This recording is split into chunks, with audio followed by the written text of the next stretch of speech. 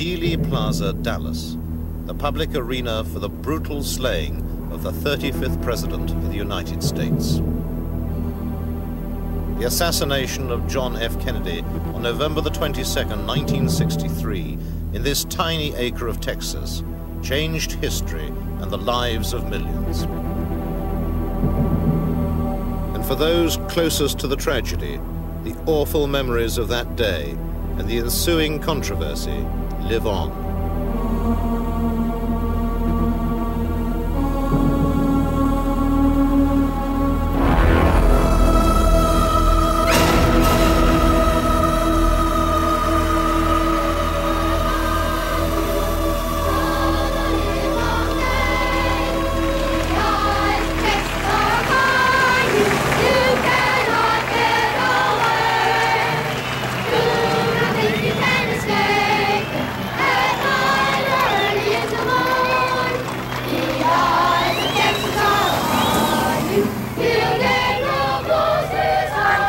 And no one will ever convince me any differently that the shots came from the area of the picket fence on the grassy knoll. No one will ever convince me. I saw it. I believe that's where it came from.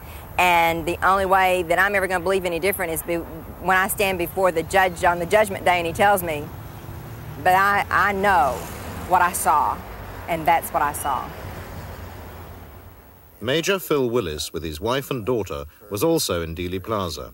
He is certain that the fatal headshot came from the grassy knoll. Hell, I'll tell you, 90% of the people in Dallas, Texas, and probably the United States have heard all this over, have since decided that, as well as the second investigation held in the House of Representatives in Washington.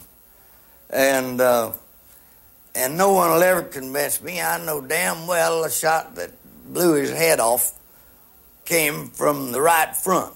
It had always seemed to me that had the car speeded up, had there been better reaction on the part of the driver, they were only yards from what at least I perceived to be safety by getting on the expressway. But the car seemed to it didn't move. After that first shot, it just didn't move. And the thing that has, over the years, continued to rather haunt me about the whole situation was the feeling that, did that first shot miss, as I felt it had? If it did miss, had that car speeded up, would he be alive today? Even now, those eyewitnesses closest to the killing suffer their own haunting images from that dreadful day. The headshot, seeing his head blow up, I can see it just as plain. It's red, it's very brilliant, it's cone-shaped, going back. That's my impression. Sad, but true. I would agree with my mother. The headshot is so traumatic and permanently emblazoned in my mind that that and the sadness of the assassination, that'll be forever in my memory. Very sad, very traumatic. Went over on another knoll over the other side of Dealy Plaza and just lay down on the grass and vomited, and I was just sick. And then when we took my film out to Kodak out near Love Field and saw Air Force One taking off, and I listened to it on the radio, it was hard to believe it was true. And I began wondering then, and I have never stopped wondering to this day what this world might have been like if it had not happened. It's affected my life in many, many ways. I suppose the most immediate effect was, as I said, I stopped being in some ways young on that day. I had been very idealistic, very politically involved. I had really believed that you could make changes. I saw that it didn't really matter what you had or what you did. It could all be gone in an instant, no matter who you were or what you had to offer. It could be gone in a flash, and that's a pretty profound thing to learn at 23 years of age, that it can just end, and for reasons that you have absolutely no control over. So in a sense, I said that was the day that marked the end of my youth. And I remember one line that always struck with me at the time. It said, "The most profound of sin is tragedy unremembered." And I've never forgotten that line, and I feel almost a duty. I don't get on soapboxes and talk about it all the time, but when there is an occasion, and particularly within my own family context, I feel it's very important to remind people what happened, and that it can happen again, and that nothing in life is a guarantee. He wasn't just the president elected by some unknown party out there. He was elected by us, the citizens of the United States of America. He was my president, and I felt very personally violated. And then to see him assassinated that way, so graphically, was horrifying. My president. As the motorcade slowly passed the grassy knoll in Dealy Plaza, the shots rang out, and Kennedy was dead before his car reached the underpass.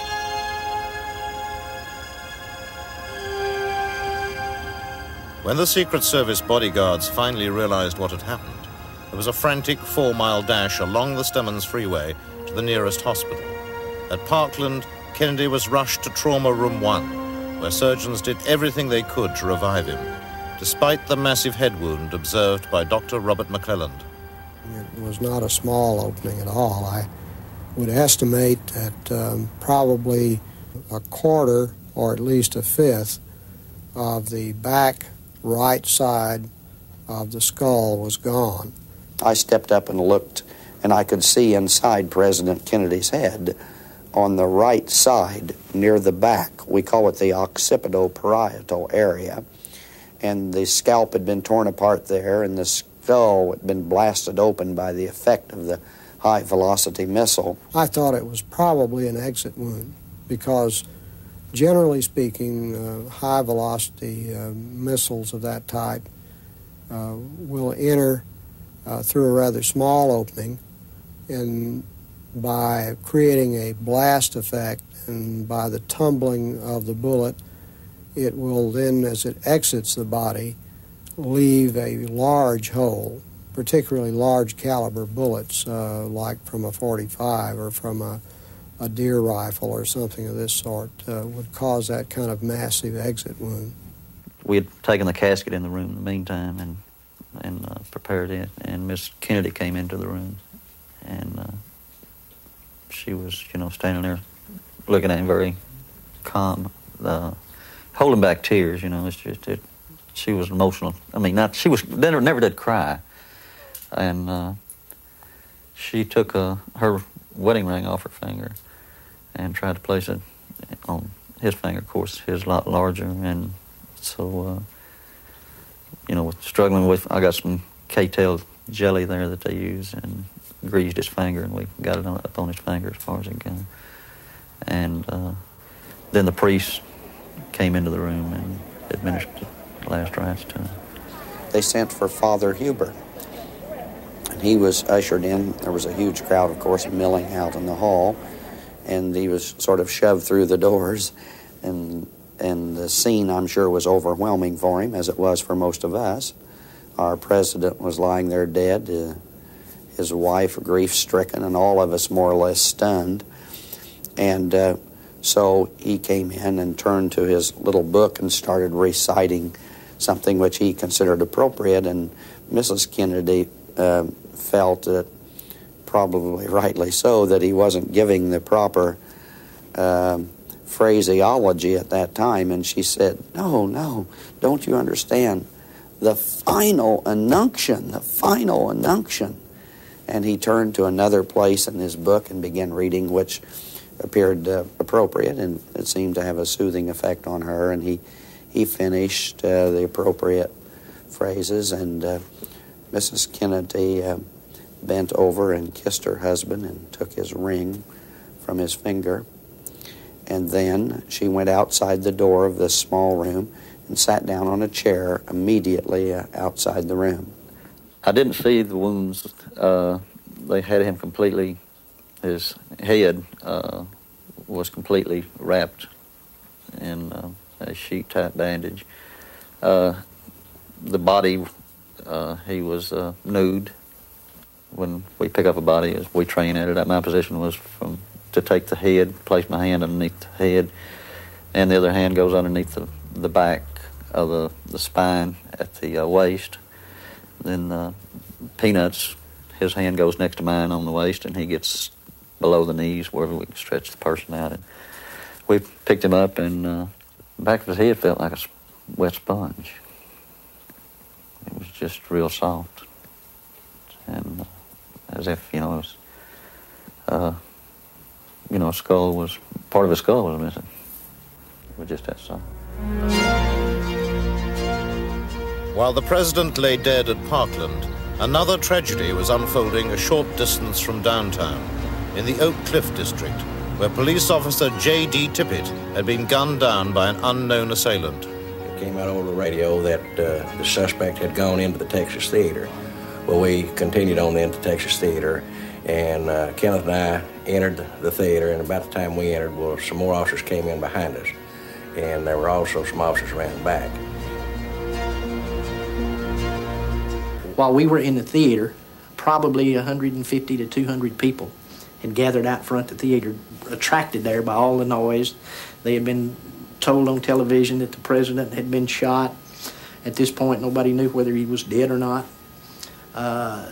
All these things happening this close together, they thought probably the suspect we had was maybe connected with the shooting of the president.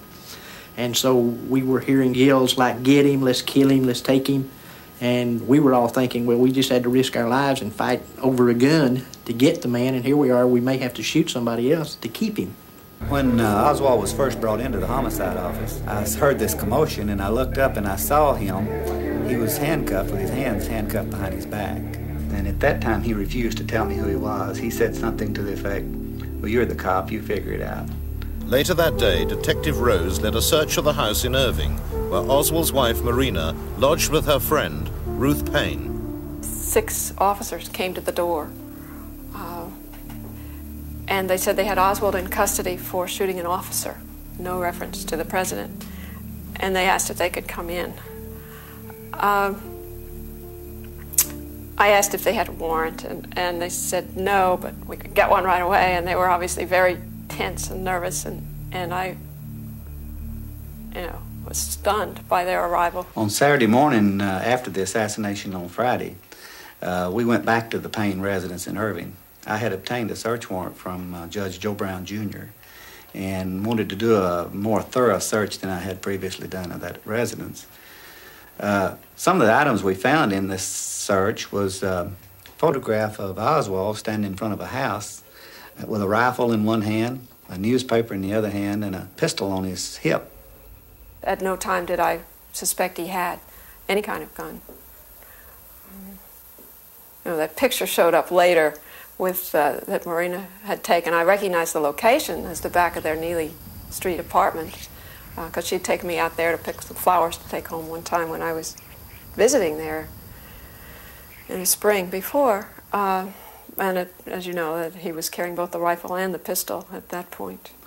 Other items we found was, of course, a small Minox miniature camera, it's called.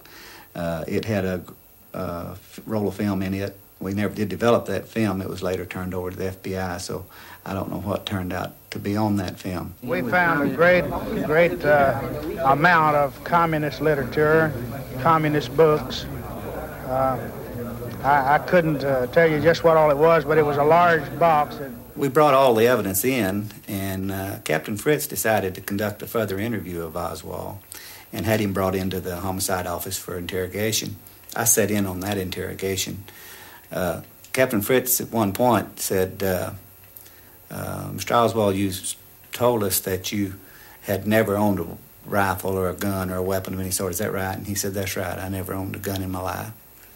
So Captain Fritz showed him the photograph and said, "Well, how do you explain this?"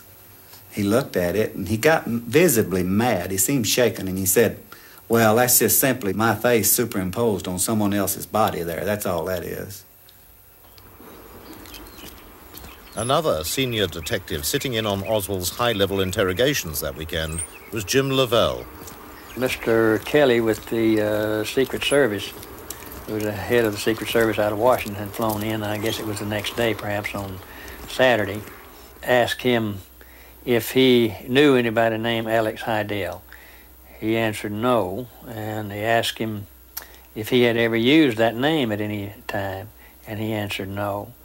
And he said, well, isn't it a fact that when you were arrested you had an identification card with your picture on it and that name on it and your billfold? He said, I believe that is correct. And Mr. Kelly said, well, how do you explain that? And he said, I don't. During my tenure with him, he was a very calm and cool and collected individual. All of his answers were very concise and to the point. He didn't volunteer information, and he certainly didn't admit to anything. Mr. Kelly also, in the same time when he asked him about the Alex Hydell, he knew that Oswald had been involved in this fair play for Cuba in New Orleans. And he asked him, he said, now that the president has been killed, he says, do you think that the attitude of the United States towards Cuba will change? And Oswald looked around to his left where Captain Fritz was sitting, and he said, I believe that I am charged with the murder of the president. Is that correct? And Captain Fritz said, yes, that's true. And he turned back to Mr. Kelly and he said, I don't think that I should answer that, because whatever answer I give you might be construed in a different light than what I intended it to be.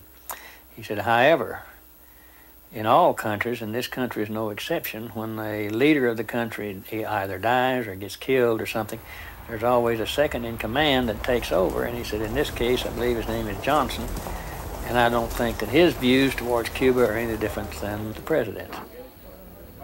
An early arrival at police headquarters was the FBI agent in Dallas who'd been assigned to keep an eye on Oswald prior to the assassination, James Hosty. His behavior when I talked to him on the afternoon of the assassination for approximately 1 hour was that of a person who was very calm, cool, and collected. He claimed that he was in the lunchroom at the time of the assassination by himself.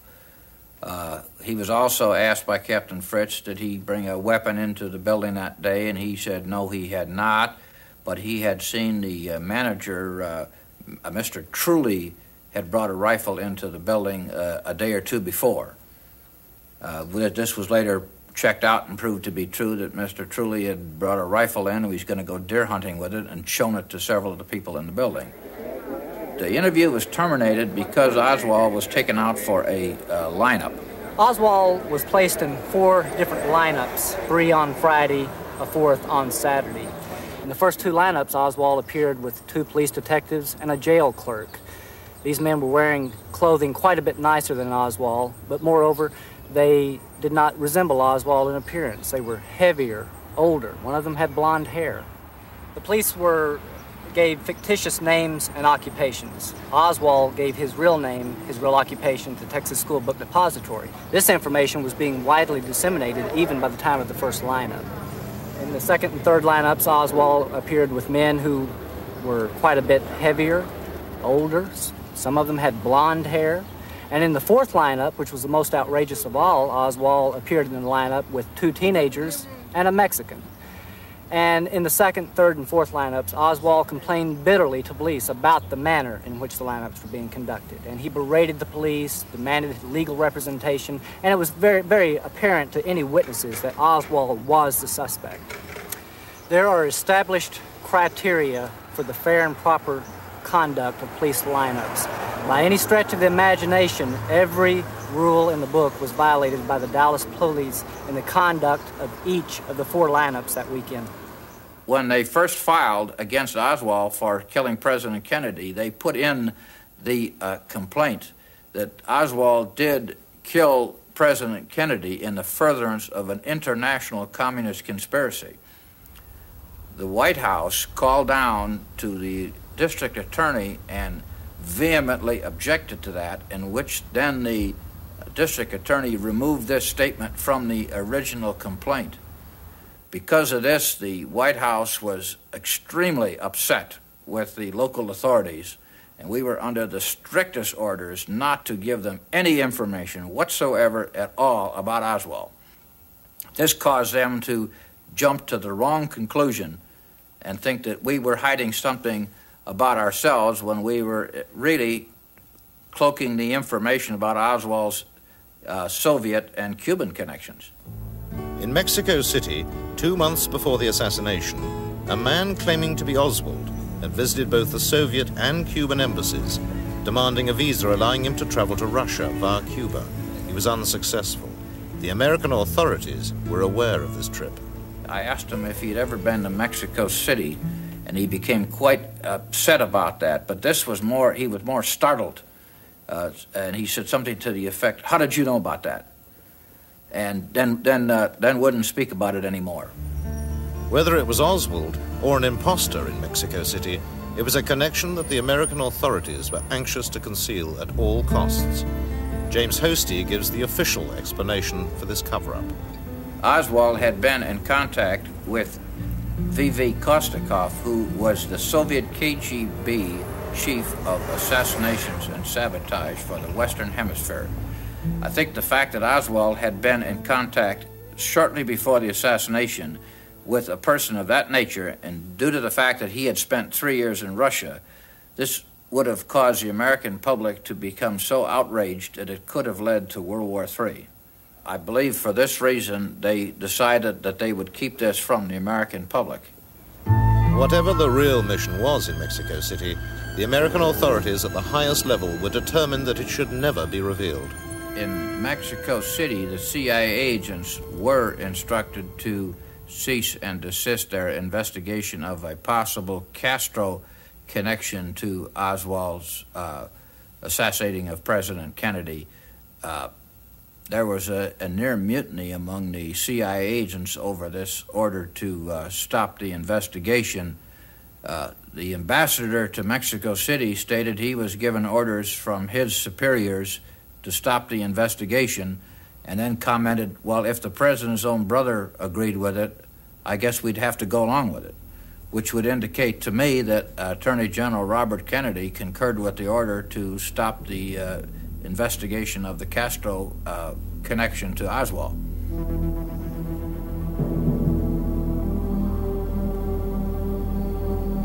In the holding cells of police headquarters in downtown Dallas, time was running out for Oswald. Throughout the relentless interrogations, he had offered no information other than vehemently protesting his innocence of the murders of both the president and Officer Tippit. 24 hours after his arrest, he was still without legal representation. Oswald called me from the jail on Saturday after the assassination. He actually called twice. The first time in the afternoon, he just asked me to try to reach a lawyer that he was trying to get to represent him. And I said I would, because I thought he should have representation, but I frankly was stunned that he called, that he asked for something from me at that point. That was a very brief conversation, and his voice was very flat. Detached, like as if there was no momentous event going on around him or around me. And then he called again in the evening to try to reach Marina, and just asked for Marina just as if it were any weeknight after work. And he normally did call her then. Again, just very detached, very, very separated, it seemed to me, from what was going on. For the rest of that day, and most of the following morning, Oswald's time was filled with more unrecorded interviews with police officials. Shortly after 11 o'clock on the Sunday morning, his move to the greater security of the Dallas County Jail began. When we started to transfer him that morning, we brought his stuff down to him, and that included a couple of sweaters. I believe one was a beige and one was a black sweater. And it was a little cool, so we asked him if he wanted to wear one of the sweaters, and he said yes. And I asked him which one. He said, I believe I'll wear the beige one. And he started to take it, and he said, no. I said, I think I want to wear the black one. I don't know why, because it wasn't the best sweater. But anyway, took the cuffs off of him and gave him the sweater, and he put it on and cuffed him again. And in talking with Chief there, I suggested to him that morning that we take Oswald out of the elevator on the first floor, put him in a car on Main Street where there wasn't any people, and we could be into the county jail before anyone realized that we were transferring him. But he did not agree to that because we were already obligated to transfer him so the press could take pictures and everybody else could see it. So, you know what happened. Ruby shot him and us holding him, so which is not good. Now the prisoner wearing a black sweater, he has changed from his T-shirt, is being moved out toward an armored car, being led out by Captain Fritz. There is the prisoner. Do you have anything to say in defense? Oswald has been shot. Oswald has been shot. Mass confusion here. Holy mackerel. A shot rang out as he was led into his car. The shot. There's a mass confusion there. I had Oswald, in addition to being handcuffed to him, I had my left hand hooked into his belt on his right-hand side. And I pulled back with him, trying to pull him behind me. But without any leverage, I wasn't able to move him to any distance. What I succeeded in doing was turning his body a little bit. Ruby would have shot him if I had not turned him dead center just about where the navel is. As a result, by me pulling on him, trying to turn him in that reflex action, he shot him over here about 4 inches to the left of the navel. The bullet went all the way through him and lodged just under the skin on the right-hand side. If it had been a little better, a little higher caliber or more powder in the bullet, it would have gone on through him and hit me approximately in the same place. But it stopped just under the skin, and I could roll it around under the skin just like a seed in a grape. I stood beside Dr. Shires and watched the efforts to salvage Mr. Oswald. I remember that he was given pure oxygen because he was already unconscious, and little or no anesthesia. And when the abdomen was opened, one could hear the blood escaping from the aorta. And he received 18 pints of blood within the next few minutes in an effort to resuscitate him. And he did recover a blood pressure for a moment or two and began to move his arms. You may recall that the bullet had entered his left chest, had gone through the stomach, the spleen, had torn the superior mesenteric artery on the aorta, gone through the vena cava, passed through the upper pole of the right kidney, buried itself through the liver and into the skin of the abdominal wall on the opposite side. And at that time, there were few, if any, survivors in America of a simultaneous injury to the aorta and vena cava, which was the major injury that Mr. Oswald sustained. I was probably about 20 to 25 feet from the point of the shooting, and I was looking in that direction. And when the shot was fired, it didn't really sound like a pistol shot. It was a muffled sound, but I knew that it was a shot. And my first thought was that probably some older officer that was ready to retire, that was probably, I figured, bereaved and grieved over the shooting of Tippit, that really that's what my first thought was, that it was some policeman that shot him. My first thought was that one of my fellow officers had shot Oswald. But as the crowd began hollering, the gun passed in front of my face, and I grabbed at it, but I missed it, and I kept hollering, "Somebody get that gun, somebody get that gun." And there was a voice came from this pile of humanity that said they had the gun. Then suddenly I ended up with Ruby. We drug him back into the jail office where we restrained him and began to get handcuffs on him. Chief Curry, along with Captain Fritz and other top administrators, had originally planned, it was my understanding, to transfer Oswald during the night, but outside political pressures coming from as far as Washington insisted that Oswald be shown that he hadn't been coerced into a confession, that he hadn't been beaten, and that the world exposure be granted on this subject. After all, he was an assassin accused in killing the President of the United States.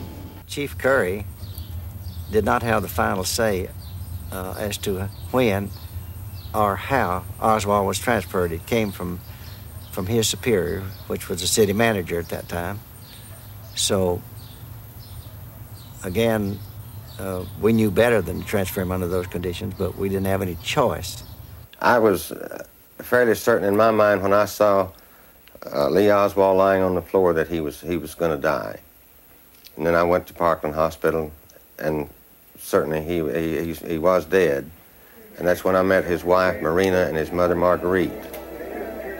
Marina, through an interpreter from SMU, a Russian interpreter, she asked him that could she see the body. And the doctor told me, said that she shouldn't see the body. They just done an autopsy on him, and he wasn't even cleaned up yet. But she insisted on seeing him, and his mother, Marguerite, was there, and she insisted on seeing him. So I took them in to view the body. And there was a tear in the right eye of Lee Oswald, and Marina asked through the interpreter, was he crying when he died?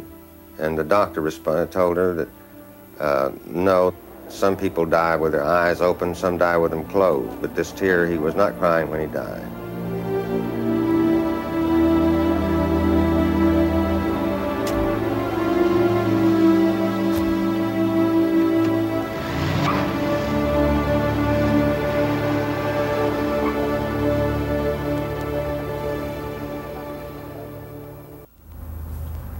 Paul O'Connor was a medical orderly who assisted at President Kennedy's autopsy on the night of the assassination. For many years he was prevented, under threat of court-martial, from talking about his frightening experience. It was such a relief when the House Assassination Committee allowed me to talk. Then I could get it off my chest. It was such a relief to do that. And I'm glad it was brought out of the closet. At least I don't have to walk around the rest of my life bursting at the seams waiting to say, you people don't realize what I did or what I saw. You just believe what you are told to believe. And you know he was shot, you know he was dead, and you know he was buried. And that's all the general public knew. They didn't know about what we knew. And that was a hell of a feeling. To carry around with you. In speaking out about what he saw at the Washington autopsy, Paul O'Connor has exposed major discrepancies in the official account of the events of that night, and in particular, the president's wounds. In Dallas, minutes after the assassination, the doctors at Parkland Hospital, in addition to noting a large wound in the back of Kennedy's head, had also observed a small wound in his throat, as Dr. Robert McClelland explains.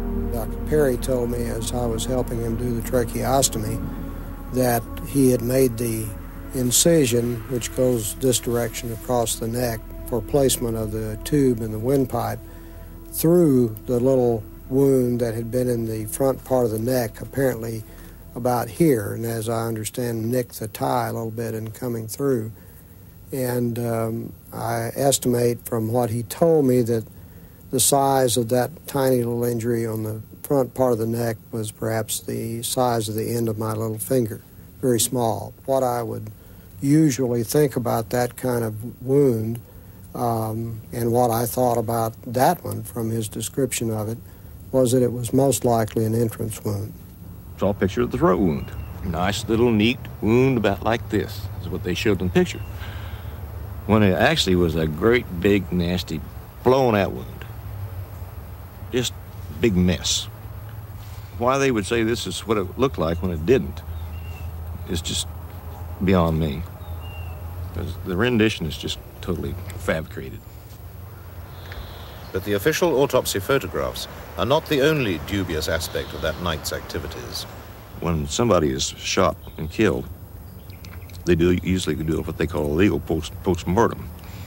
And that involves plotting a trajectory of a missile, where it comes in and goes out, and what angle it was. And we didn't do any of that at all. They weren't really interested, it seems, on how it happened, where it happened from. Nobody had mentioned whether he had got shot in the front or the back or the side or what. I remember that Dr. Humes was just about ready to pull his hair out because he was a very meticulous person.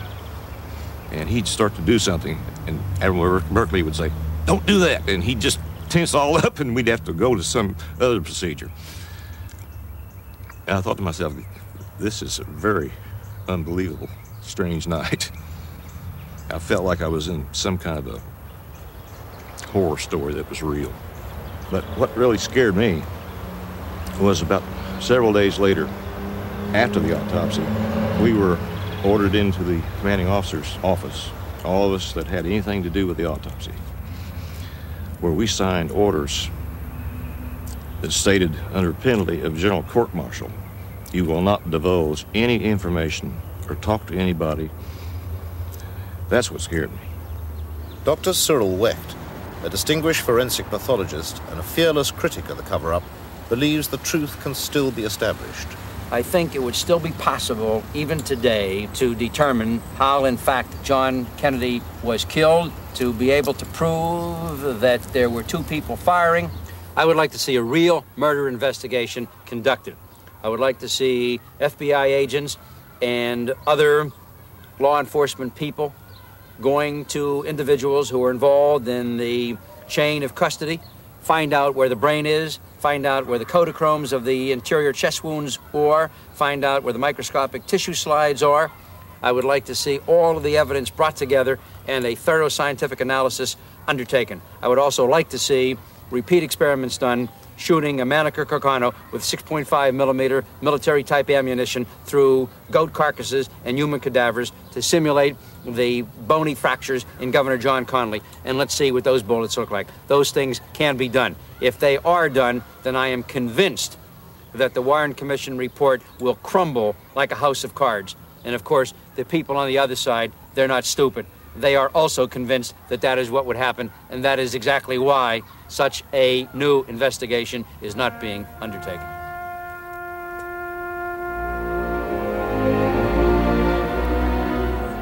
But the questioning voice of the American people refuses to be silenced.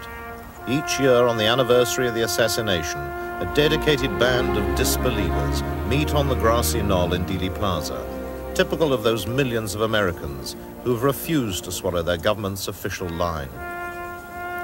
Through their diverse efforts and their persistence, critics such as these have kept the quest for the truth alive.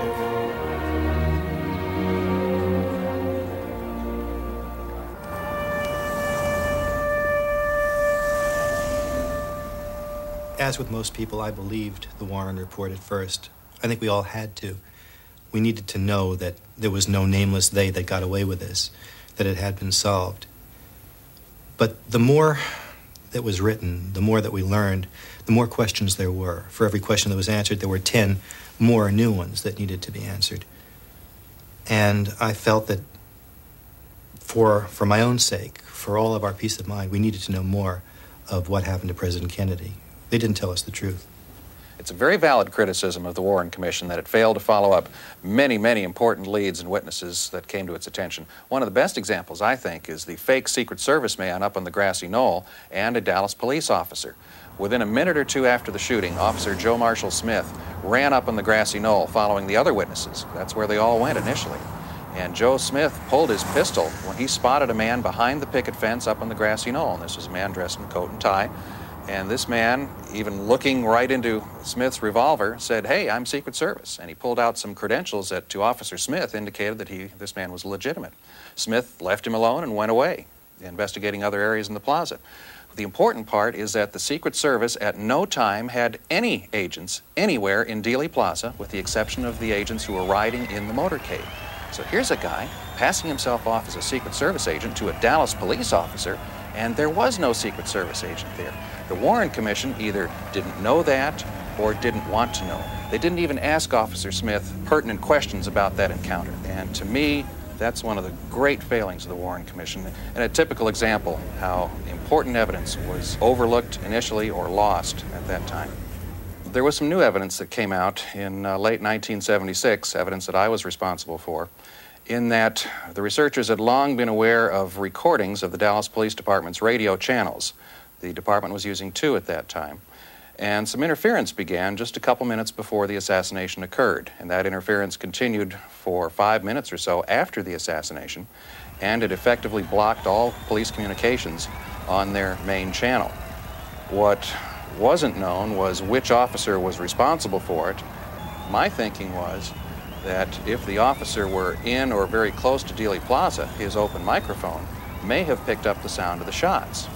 From that theory sprang an investigation by the House Assassinations Committee, and after some digging they found what they thought were the original recordings.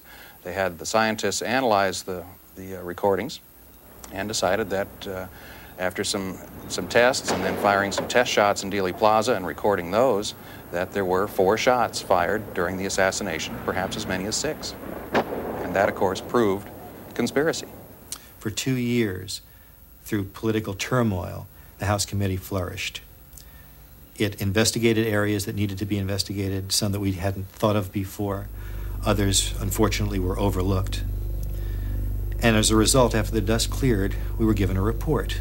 The report said, yes, there was a conspiracy, but a very limited conspiracy. There were at least 2 people firing at President Kennedy. Much of the evidence leading toward involvement of government investigative agencies, perhaps in the actual murder, perhaps just in the cover-up, were all pretty much glossed over. Some recommendations were made to the Justice Department. They were never followed through. During the House Assassinations Committee hearings, the FBI and CIA admitted that they had withheld evidence, that they had obstructed justice. Not a single person was ever put to task for this. They were just allowed to go, and that's the way it remains till this day. We can't know the truth unless we have subpoena power and people that want to know the truth. If they don't want to know the truth, whether because they don't believe in it or because they feel it's politically advantageous to themselves not to investigate it, then we'll never know the truth. But how can this country go on? After a quarter of a century of this cover-up, how can we build on that? We're building on a lie. We've got to know the truth. The House Select Committee on Assassinations concluded, primarily on the acoustics evidence, but not exclusively, that there were 2 people firing shots in Dealy Plaza. And they decided, based on the scientific evidence that took a period of some 9 to 10 months to analyze fully, that shots number 1, number 2, and number 4 all came from the Texas School Book Depository building. But shot number 3 did come from the grassy knoll to the president's right front. Therefore, it's inescapable. Conspiracy because there were at least 2 shooters. So all this means that according to the United States government, there are now 2 official conclusions as to what happened. The Warren Commission says there was 1 shooter and 3 shots. The House Assassinations Committee says 2 shooters, a total of 4 shots. There's a conspiracy or there isn't. That's where we're stuck, and we have been since 1978. Given the nature of the president's most powerful enemies at that time, and who had the most to gain from the assassination, my feeling is that there are 4 groups that are suspect. The more militarily oriented of the anti-Castro Cubans, the people who felt betrayed by President Kennedy after the Bay of Pigs, the mob, who wanted the gaming rights back in Havana. They were losing millions of dollars every day since Castro closed the casinos. The ultra-right wing, who hated President Kennedy for virtually everything he stood for. And the ultra-right wing hawks within the CIA, the ones who had been fired, or people related to those politically, who had been fired by President Kennedy after the Bay of Pigs. They all had a common goal. They wanted the president out of the way. They wanted Cuba clear of Castro and the communist threat in the Western Hemisphere. They had the most to gain. They had the motive, the opportunity, and the means to kill President Kennedy. If that is the cake, then the icing on the cake is the president's decision to withdraw the troops from Vietnam. That was the CIA's war. They wanted it, they wanted to promote it, they wanted to push it. The people who I think had most to gain, as they saw it, were the military-industrial intelligence complex. It's a myth that the intelligence agents don't make policy. They make it all the time. They always say they're carrying out policy, and sometimes they are. The people who had most to gain were those who didn't want the peace in the world that John Kennedy had tried to turn the world toward when he and Khrushchev worked out the solution to the Cuban Missile Crisis. The people who didn't want John Kennedy to be president were those who were making incredible fortunes from war production. Had Kennedy lived, I think we'd have had no Vietnam War with all of its traumatic and divisive influences in America. I think we would have escaped that. I think the world would have escaped the 50,000 odd Americans dead and 300,000 more wounded and over 500,000 more hooked on dangerous drugs and tropical diseases. The divisiveness of that war that so many of the people thought unjustified and unnecessary and it shouldn't have been there. It split this country widely, and many of those things have lingered on since. Kennedy made a speech at American University in June of the year before he died, and he said, we live in one world, we got to breathe in the same air, and we got to live together, we're going to die together. He was very disturbed by our involvement in Vietnam, which he inherited. And there came a time when he called his generals in and spoke to them, and after he spoke to them, the Pentagon issued a small statement saying that we have re-evaluated our involvement in Vietnam and find that we can begin to withdraw our men. The plan was to begin by withdrawing 1,000 a month. 17,000 were to be withdrawn by the time of the election, which was a year later. One plane load reached the United States when John Kennedy was killed. 3 days after the assassination, the body wasn't yet in the ground. The Pentagon issued what it called a re-evaluation of its re-evaluation. And they said simply that we found that our re-evaluation was optimistic. And the rest is history. The whole world turned around on it. The world will not within the lifetime of anybody living today recover from just that. Kennedy represented the voice of hope, a voice of opportunity, a voice for the future, uplift. People could hardly stand on their feet. They'd jump up and down when he came along the street. And this great voice of hope for the future of a better America was stilled by the assassin's bullets. And people were depressed and mourned over it and thought we have lost our brightest and best in the head. The most important effect once the Warren Report came out was disenchantment and disillusionment, especially of that college generation. I can't tell you how many collegiate audiences reflected this.